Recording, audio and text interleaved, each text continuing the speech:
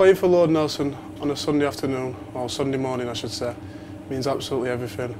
During the week, working 9 to 5, it's what keeps me going, knowing that I'm going to get to play football with all my best mates that I can now call family. We've been doing it for a year and a half, and honestly there's nothing much I'd rather do on a Sunday than play football for Lord Nelson.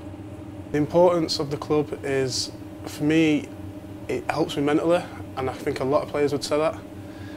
Things get you down for a week, you might have a terrible day at work, see some things you don't like, family discussions, family debates, stuff like that.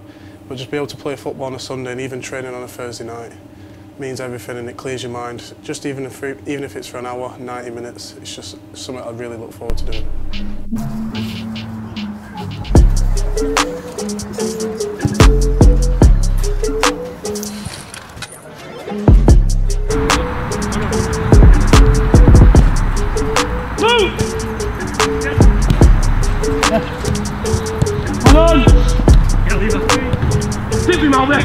Yes, Albert.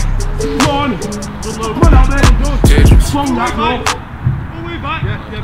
The support base is good. We've got loads of fans that come and watch us weekly. A few of the lads' parents and a few of the little brothers and sisters, and managers and co-managers are good. Everyone's perfect. Correct. Good under pressure. Good under pressure. Get Albert. Get Albert. Get in there. As a player, how do you see the coaching staff? I think we're all good, we're all friendly. If you needed to say anything, you could talk to him. Yeah, we're good, I'm good with him personally. The highlights, so last season getting promoted, that were good. Getting to finals at Cup, that were good.